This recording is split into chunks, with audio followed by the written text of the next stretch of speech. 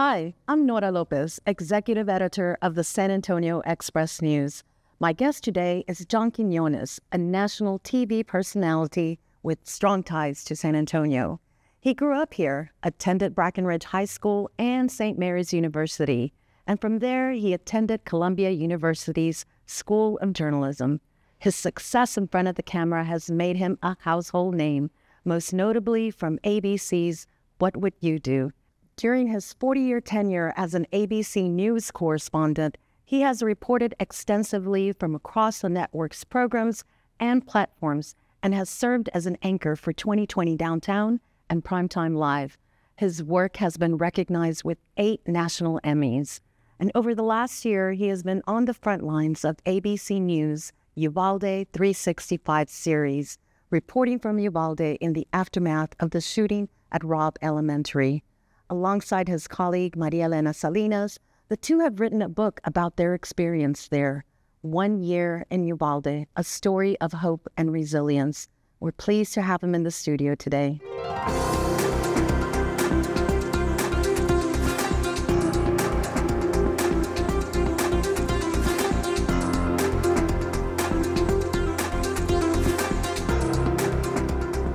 Thank you, John, for being here today. It's great to be back home.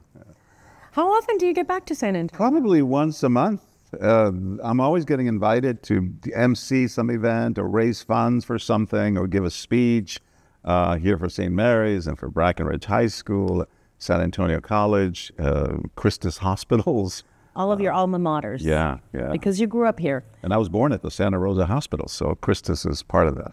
There you go. Well, tell me a little bit about, growing up on the West Side. I know I've read parts of your memoir that you wrote some while back, and you talk about growing up on the West Side, Guadalupe Street. Yeah. I think you shined shoes for Tim. It was such a great experience. I honestly, maybe I didn't think so then because we didn't have much at all. My father, used to do yard work on Saturdays, and he was eventually the janitor at Brackenridge High School, where I went to high school.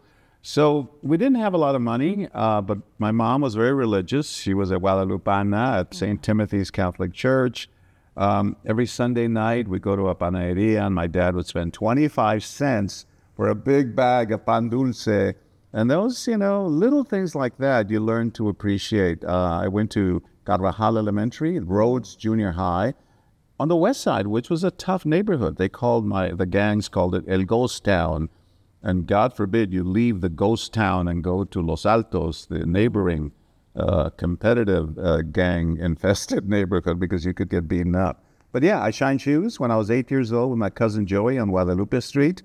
And we would go to all the cantinas, the bars, because the drunk guys didn't realize how much they were tipping you. And then we were jumped one night, and they stole all my rags and my shoe shine box that I made from scratch and my earnings. And that was the end of my shoe shining career. But I didn't speak English until I went to the first grade, like lots of us in San Antonio, right?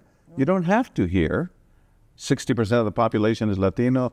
My dad dropped out of the 3rd grade to pick cotton in Lockhart, Texas. So he didn't finish school, and neither did my mom. So we spoke Spanish at home, and I'll never forget being at Carvajal on the first day of school. The school bell rings. I didn't know what the teacher was saying. Right. It was my first day. There's little Juanito Quiñones sitting there twiddling my thumbs, and the school bell rings at 10 in the morning, and all the kids go to the playground, and where do I go? I walked home. Did you think school was over? I thought it was over. I got home, my mother, Maria, and he said, ¿Qué pasó, Juanito? What are you doing here? Se acabó. I said, it's over. I liked school. 2 hours and you're done. So it was a wonderful experience, and it built character, having to, do without. Now I appreciate everything. In your memoir, I think, you touched on how you would climb up to the roof of your hall. Just dream? Daydream, that was my escape. I loved being on the roof of the house because I could see the stars at night, and then they were building Hemisphere, remember? Mm-hmm. So the Tower of the Americas, I saw it go up when I was in high school, little by little.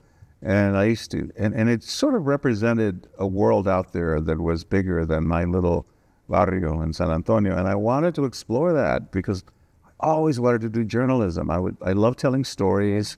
I used to watch Geraldo Rivera on 2020, this really cool guy with long hair and mustache and really sharp, and he would travel all over the world, and I wanted to be just like Geraldo Rivera, and I got to meet him later, and he was wonderful, and I got to work on 2020 just like he. So the dream came true. All that daydreaming on the roof of my house.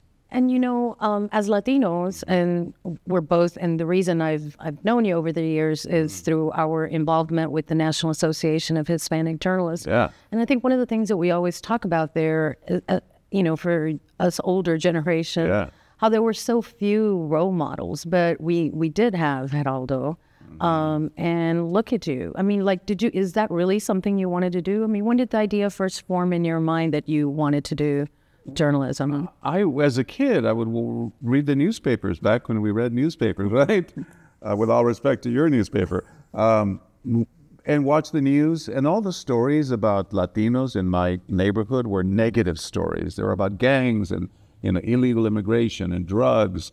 And I knew there were positive stories out there because I knew the heroes in my community at the Good Samaritan Center, which ironically I do a show about Good Samaritans, right? What would you do? Right. And I grew up at the Good Samaritan Center where we would play for free basketball, and then the Boys and Girls Clubs, and of course St. Timothy's Catholic Church.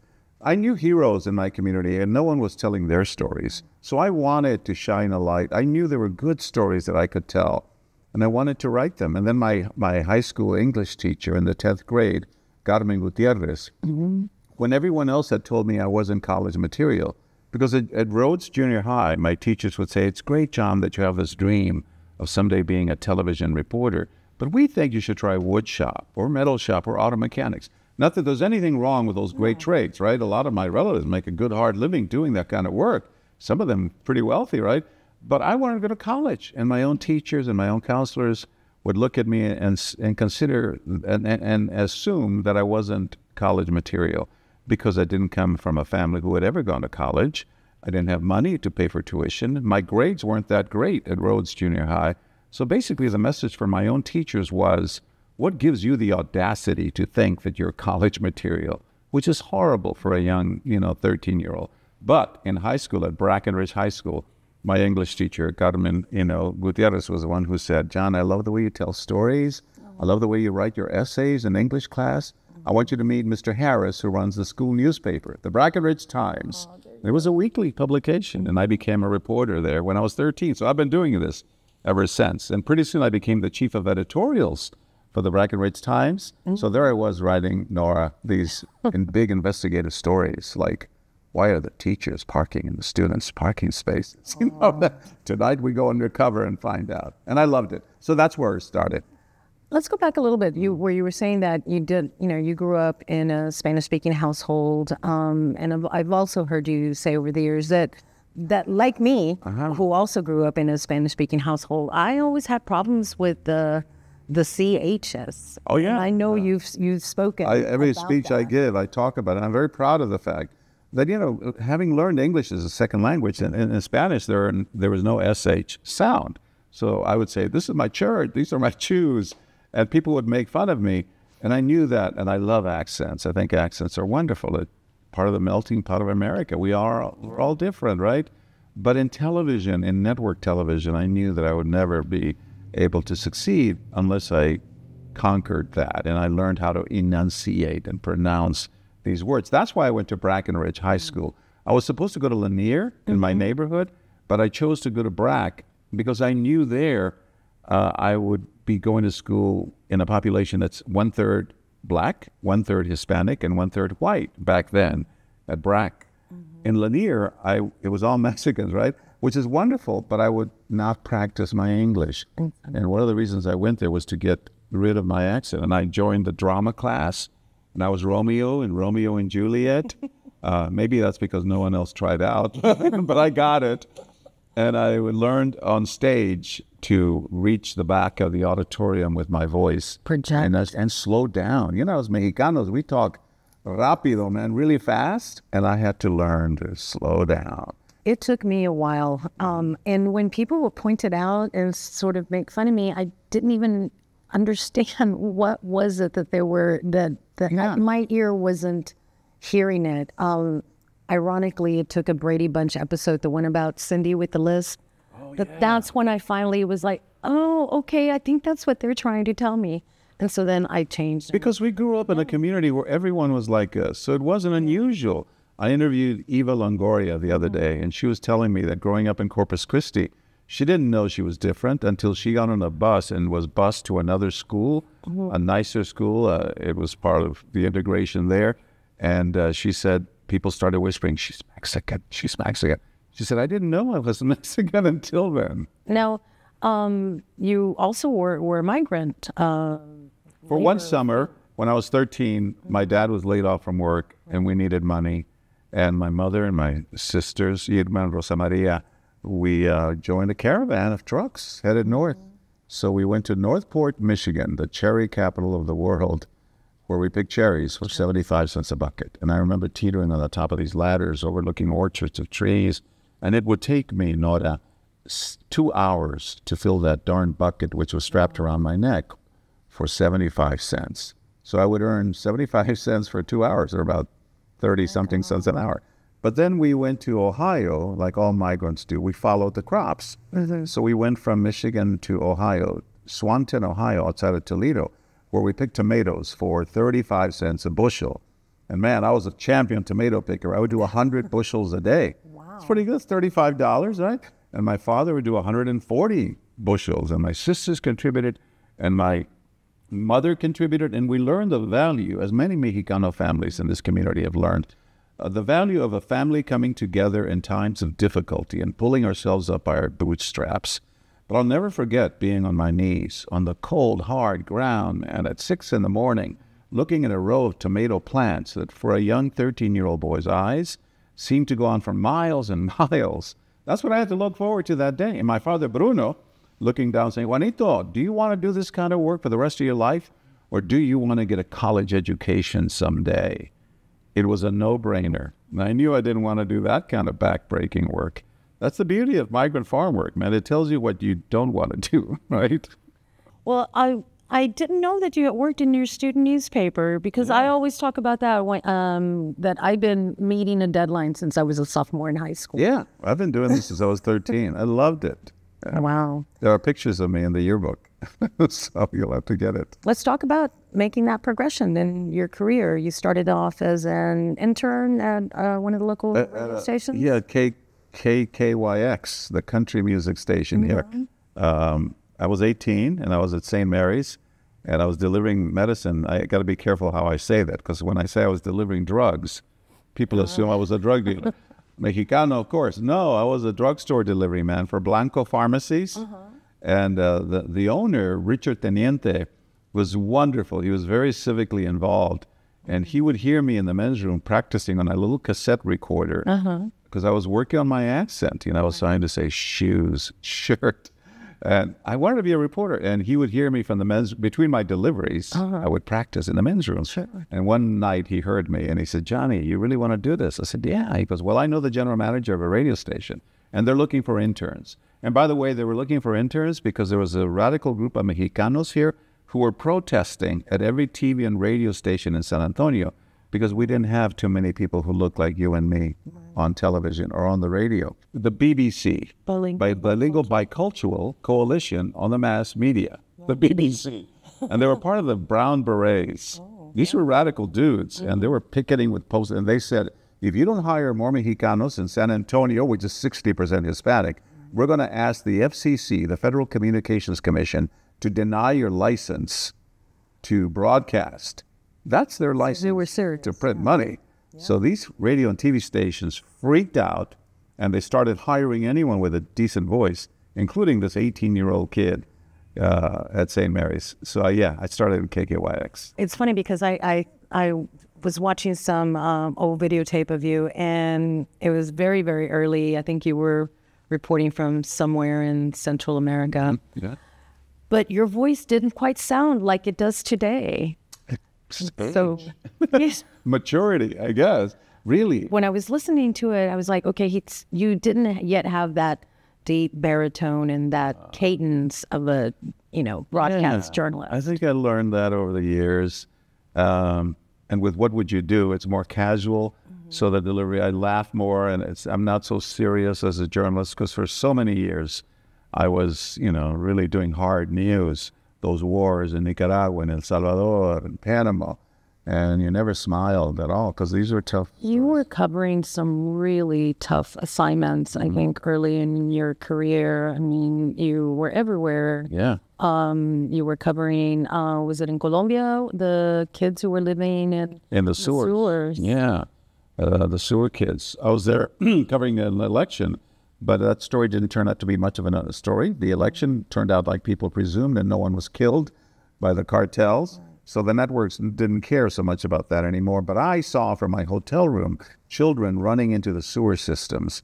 And I asked, who are those kids? And the lady who worked for us in Colombia, in Bogota, said, they're gamines. They're children who live in the sewers. There's 300 runaways, and they have nowhere else to go. Lived in the sewers, Nora, next to the rivers of waste. And I called New York and I said, I got to do this story. And I got to do it for Primetime Live, even though I wasn't one of their reporters. For Diane Sawyer and Sam Donaldson, they let me do this story about these poor children who had no choice but to live in the sewer systems, which festers with germs and disease. You can imagine. We went down there and we interviewed this 16-year-old girl who'd just given birth in the sewer to a baby. And the day after my story aired on Primetime, American viewers sent in $1 million in donations. People's hearts were so broken watching this that the man who was trying to help them was able to build an orphanage in Bogota called Los Niños de los Andes, the children of the Andes. And all of them were pulled out of the sewers. Again, the power of that camera and the light when you shine it on important issues like that. But yeah, that was one of my favorite stories. And it won an Emmy Award. And I was going to ask you, so now you won 7 Emmys? 8. Oh, excuse we just won me. one last 2 weeks ago for Uvalde. Hasn't been updated on your Wikipedia. I never, yeah. What did that feel like when you won that first one? Being this little brown boy from the West Side, to be recognized for your work as a journalist. It was a huge deal. But the very first one was not that. That was the first national Emmy Award. But the first local Emmy was in Chicago for a story that I did when I was 26 years old. So when you where I swam across the Rio Grande undercover. I told all my friends, I'm going to go undercover. I'm going to pose as a Mexican. They all said, it's not going to take a lot of acting, You are Mexican. No, but I was posing as an immigrant. And I found a coyote for $300 back then. Now it costs $30,000, right? This is 40 years ago. And he puts me on an inner tube, and I floated across the Rio Grande, all captured on hidden camera. And then I went to a restaurant in Chicago, because we wanted to make it local for Chicago. It was for the Chicago station. Right. But Chicago has a big Mexican population. And I went to this restaurant where we had heard that the owner of this restaurant had 7 undocumented workers working for him from Mexico, and he had not paid them in 17 weeks. Oh, my God. And every time they complained, he would say, hey, guys, you get to sleep here in the basement. You get to eat all the food you want. You keep complaining, we'll call immigration and have you deported. And that happens in this country today, 40 years later. So I went there and I got a job as a dishwasher. Hablando puro español, I spoke Spanish, dressed down. And I was about 26, 27, so I looked the part of a recently arrived immigrant. And the guy hires me as a dishwasher. So with a hidden camera, I worked at this restaurant. And then I slept in the basement with the other 7 Mexicanos. For how long? For just a night. Let's not push it. Right? 2 days and 1 night. But long enough to go down there and sleep with the guys. And then I still wonder what they must have thought. Because by day I'm washing dishes and bussing tables with them. And then I pulled out a little camera when we were alone in the basement next to the dishes and the silverware and the cans of food. And I started interviewing them in Spanish. Again, the beauty of diversity in journalism. Because I'm Mexicano, I was able to do this story because I look the way I do. So in Spanish, I started interviewing them about their lives at that restaurant, having not been paid in 17 weeks. And through tears, they told me how they were being held as virtual, against their will in that restaurant. So the next day I came back to work at the restaurant, this time wearing a suit, speaking fluent English, with a camera crew behind me. Can you imagine how the owner of that restaurant felt? The day before, I'm his dishwasher, and now I'm a journalist peppering him with questions. And I remember we had to chase him through the parking lot at the restaurant because he didn't want to talk to me. But the day after my story aired in Chicago, my first local Emmy, the U.S. government moved in, they shut down the restaurant, they arrested the owner, and they got the Mexicanos the money they were owed and temporary visas to remain here while they worked on their residency. And I knew then that those were the kinds of stories that as a Latino, I might be able to tell perhaps better than other folks. And it seems like you gravitate to those kinds of stories. You've spent the last year in Uvalde reporting on the aftermath of the Robb Elementary shooting, which is unique in and of itself because most of the time networks swoop in on a town where there's some kind of a catastrophe or tragedy. Spend a couple of weeks there and then we leave to the next one, right? So how did this come about that you spent on and off? I mean, you weren't there all year long. No, but my son was there all the time. Nico, he's a cameraman and producer, and that was a treat working with him and also painful witnessing what we saw there and having to interview the surviving families. But it came about because the president of ABC News and one of our executive producers thought about it. They said, you know what? This is such a tragedy in this little dusty town outside of San Antonio where 19 children have died and 2 teachers. We have to stay there and let's hold them accountable. We want to know what happens when the cameras leave. You know, when everyone else leaves, we open up an office and they spend millions of dollars. It's a tribute to ABC News and Disney that they were able to commit those resources. It wasn't me, but they did ask me and Maria Elena Salinas from Univision, who's now contributing to ABC, to be the face of our coverage. And you wrote a book, A Story of Hope and Resilience. Can you tell me about that hope and resilience that you witnessed and how has it affected you? It was such a tragedy, of course. You can imagine losing your children. There were times when my son would be behind a camera filming me and other cameras filming the parents that I was talking to. And we were in tears, you know. It was so heartbreaking. Many of the staff, because we had about 15, 20 people there in and out for ABC, had to undergo therapy after a year because it was so sad and heartbreaking. But it was very, very, what inspired me most of all was that there is hope, that from the ashes of this horrific tragedy, rose these people, Mexicanos, most of them, right, who carried on and ran for office and protested and went out and picketed and went to Washington and in Austin demanding, you know, better gun laws and running for office, for political office. They didn't win, you know, but Javier Cáceres, the father of little Jackie, 9-year-old Jackie, who died in the tragedy, he ran for office. Kimberly Rubio, whose daughter Lexi also died in the tragedy, ran for mayor of Uvalde. She's become quite an advocate for, and that's what impressed us, that hope and resilience that our people really can show, even in the face of horrible tragedy. Let's talk real quickly about the show that has made you a household name, and you can't travel anywhere without somebody asking you, what would you do? Yeah, I love it. It's in its 17th season. We're airing right now on Wednesday nights. ABC loves it. We've filmed 2 seasons all over the country. And basically it was an idea that I had to hold up a mirror to American society. We wanted to know, how do you unlock the power and the light that exists in each and every one of us to remind us and make us better equipped to say, hey, that's wrong, or how can I help? What would you do poses that very question. When you witness any kind of injustice, gay bashing, racism, bullying, spousal abuse, anything. We've done 1,200 scenarios. When you see anything like that and the little voice in the back of your head says, do something, do you step in or do you step away? That's the beauty of the show. And in the end, that really is the ultimate test of a person's character, Nora, right? Yeah. It's not what we do when everyone's watching. That's easy. It's what we do even when we think no one is watching. And it restores your faith in America. At a time where this country can seem so divided, certainly politically right now, we think that we're all going to hell in a handbasket. You see how real people react, and it reminds us that we, despite our differences, are much more alike then we are different. And it doesn't matter whether you're in Wyoming or Texas or New York City. People are people. And genuinely, I think, people ask me all the time, you've had your finger on American behavior. Are we good or are we bad? And I think, we're good. It's just that sometimes we're afraid to get involved with good reason. There can be repercussions. But, we can be afraid of a lot of things, but we should never be afraid to do the right thing. Has there ever been a moment when you thought, oh no, we're not gonna get out of this without a really tense situation going on? Have there been moments that have been tense? Yeah. And because of that, I jump out from hiding as soon as things seem to be getting really serious.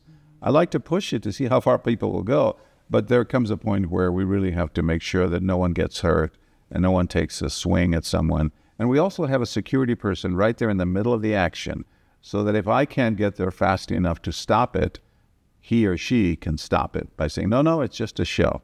So there are times when it gets a little cagey, but knock on wood, we've been able to avoid any kind of serious issue like that. Well, thank you, John. We appreciate you being here with us today. Thank you, Nora. Thank you for being here. If you would like to let us know your thoughts on this show or suggestions for future guests, you can send an email to texastalk@klrn.org. Until next time, I'm Nora Lopez.